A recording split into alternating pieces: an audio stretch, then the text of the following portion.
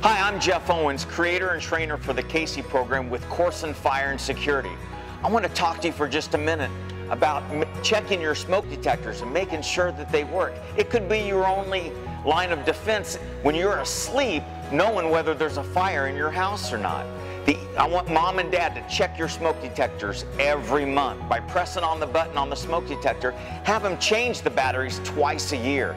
The easiest way to remember when it's time to change the batteries is when it's time to change the time on our clocks. That happens in the spring and in the fall, twice a year. So when it's time to change the time on the clocks, it's time to change the batteries in the smoke detectors. That way you won't forget.